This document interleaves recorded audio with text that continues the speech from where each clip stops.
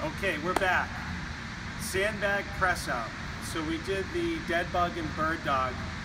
Both of those practice in the horizontal plane, whether you're face up or face down. Now we're going to work the core in a vertical plane.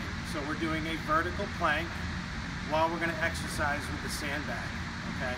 This is going to be a tall kneeling position with both knees on the floor. Make sure with the feet that you dorsiflex the ankle. So I'm going to show you what the footwork looks like as well. It's very important to drive your feet through the floor to help stay in that vertical plank. Breathing is really important. As you press the bag out, that's when you want to exhale. As you pull the bag in, or before you even start the first rep, you want to inhale. So it's a nose, inhale, mouth, exhale. This will be the speed you're going to work at.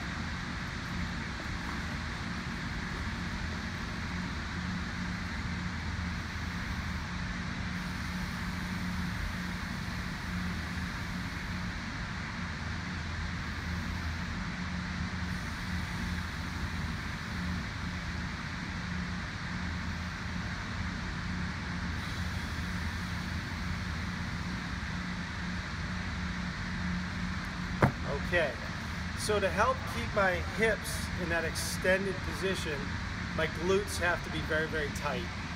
That's posterior chain strength. Anterior part is abdominal muscles. I'm squeezing the bag as tight as I can to help create some radiation from wrist, elbow, and shoulder. And again, I'm exhaling as I push out, inhaling on the way in. The speed is slow to create time under tension and to help maintain position. As I bring the bag towards my body, even though I'm moving slowly, I'm pulling the bag back as hard as I can. And again, I couple that by pressing it out. So that is that pull and that push with each rep. The bag is about 22 pounds, so it's not that it's heavy, but because there's sand in it, there's some variable resistance, which makes it harder to deal with.